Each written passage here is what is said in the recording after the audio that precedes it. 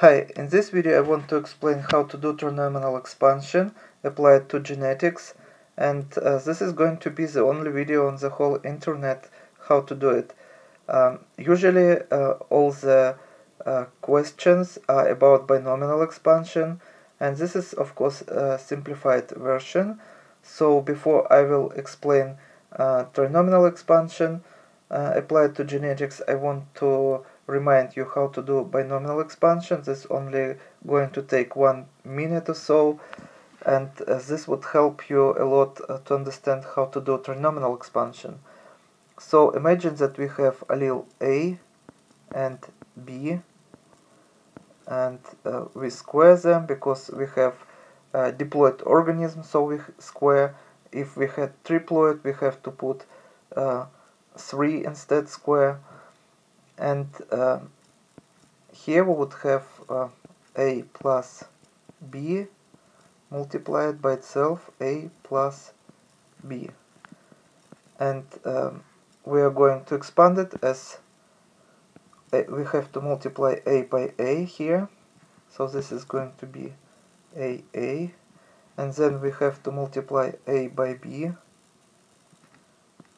so this is going to be plus ab, and then we also have to multiply this b by this a, so we are going to get ab once again, plus now we have to multiply b by b, so we are going to get b here, and this all equal to, we may rewrite a as a squared,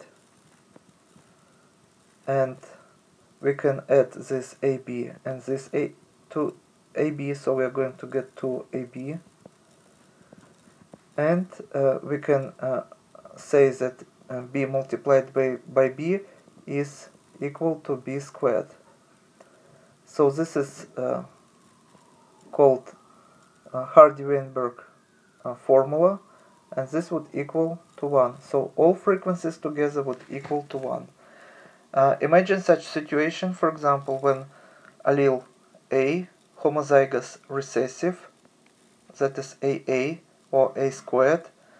I represent with white alleles, and we have, for example, here 20% of them, and for the heterozygous genotype, that is AB, we have alleles A, and we also have alleles B, and heterozygote represented with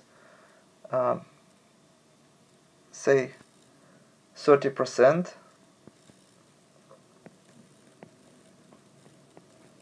50% of them would be alleles A, and 15% would be alleles B,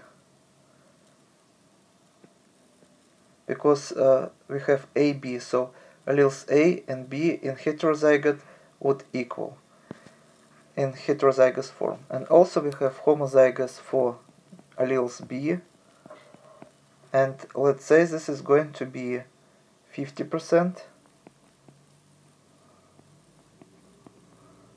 and as you see, we only have here alleles A and alleles B. These two types of alleles would make 3 genotypes: one genotype, second genotype, and third genotype. But we can easily find frequencies of the alleles A and B. So frequency of the allele A would be 35%, and frequency of the allele B would be 65%.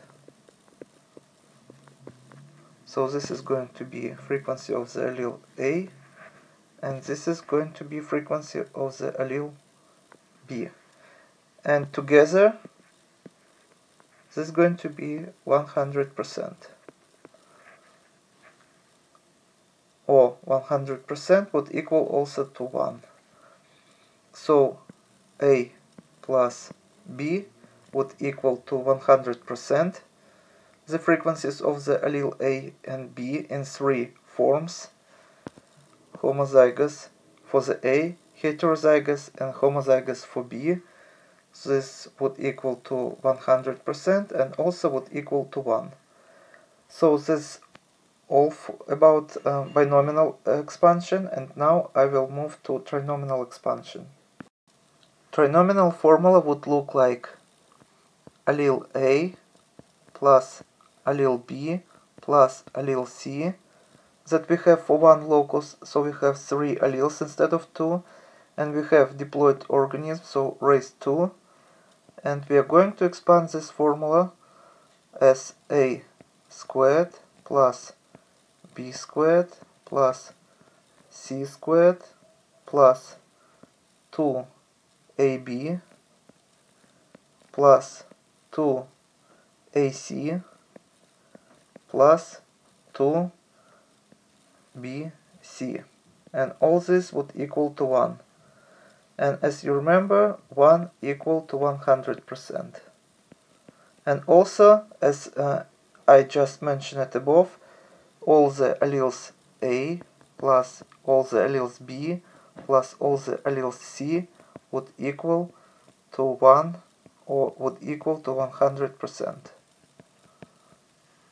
But when we have 3 alleles, like in this example, we would have not 3 genotypes like when we have 2 alleles, but we would have 6 genotypes.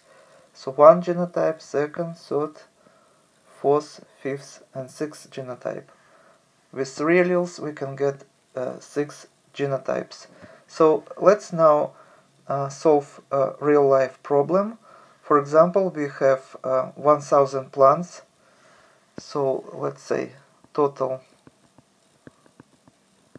we have 1000 plants, and we know that homozygous for the A we have AA, that would equal to A squared. We have 150 plants, and we also know that we have homozygous for B, that is B squared, 200 plants. So how can we solve this problem when we know only this information for the homozygous A and for the homozygous B? And we are going to find frequency dividing 150 by 1000. So frequency for the homozygous for A would be 0.15, and here we would going to do the same. We are going to divide 200 by 1000, and this is going to be frequency for the B squared or BB, that is going to be 0.2. And now we can find A and B frequencies that we need here, A and B, for this formula. So if we know A squared and B squared, it's easy to find A and B. We just have to take a square root. So A would equal to square root of 0.15, and the frequency here would equal to 0.39, and B would equal to square root of 0.2, that is B squared. So B would equal to 0.45, and all these answers are rounded to 2 decimal places. So when we know A and B, it's easy to find C. We just have to rearrange this formula. So C would equal to 1 minus A and minus B.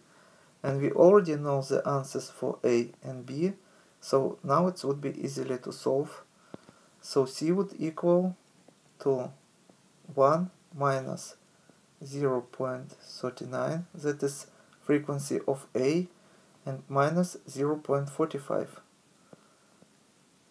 that is frequency of the B. So the C would equal to 0.16. So now we know A frequency, B frequency, and frequency of the allele C. And we also know frequency of the A squared, that is here. And we know frequency of the B squared, that is here. So now we can solve for the C squared, as long as we know that C equal to 0.16. So C squared would be 0.16 raised to, and the answer here is 0.03. So this is going to be frequency of the C squared. So we know C and we know C squared. So now we have everything we need to solve this problem and find all the genotypic frequencies. And let me rewrite this formula in number system. So we have A squared, and this is going to be 0.15, that is A squared, plus B squared, that is going to be 0.2, and this is going to be B squared, plus C squared, and this is going to be 0.03, so this is going to be C squared. So we solved this part of the formula. We know A squared, B squared, and C squared, and here is all these frequencies. So now we add plus 2AB, and frequency of the A would be 0.39 multiplied by B, that is 0.45, and plus 2 AC. So we have to put AC here, and A is 0.39 multiplied by C, and C is 0.16. So plus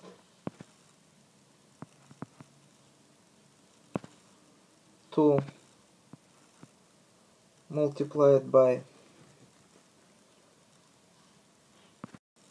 BC, that is going to be frequency of the BC, and frequency of the B is 0.45, and frequency of the C is 0.16.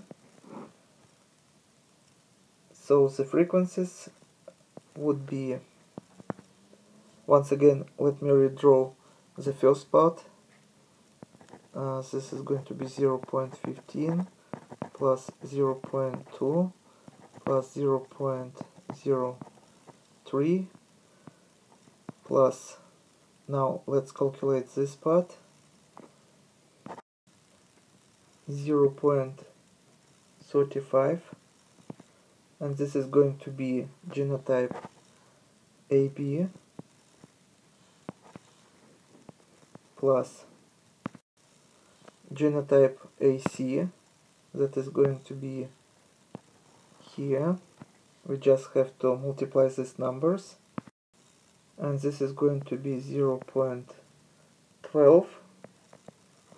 I round all the numbers, so this is going to be genotype AC, and this is going to be frequency, and the last genotype that we have to calculate is going to be BC, so this is going to be 0.14, and this is genotype BC.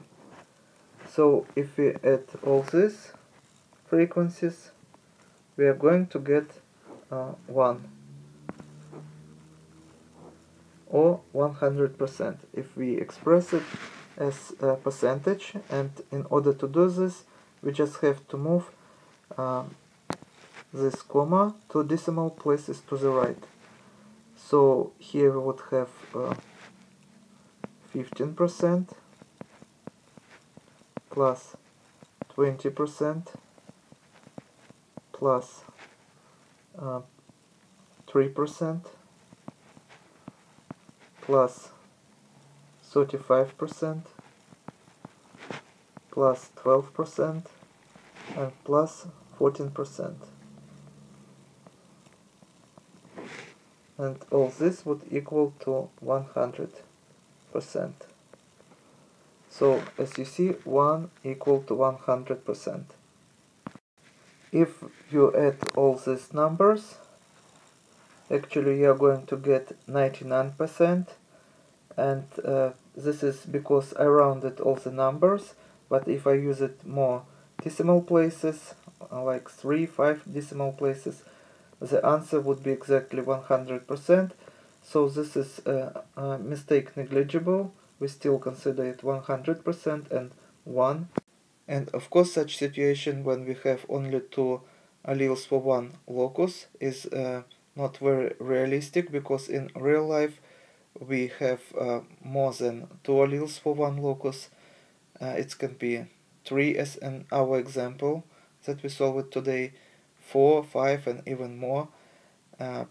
If we consider also single nucleotide polymorphism, we can have even hundreds and thousands of different versions of the same gene, and we call alleles only those versions of the gene that is present in the gene pool in more than 1%, and those that is present in less than 1% would be considered mutations. So now you would be better prepared for such questions if your professor would be creative and would give you instead of usual binomial expansion the problem with 3 alleles. Now I think you would be able to solve such problem without any difficulties. Thank you for your attention. Please subscribe to my channel. I post new videos almost every day. Thumbs up if you like this video. Goodbye.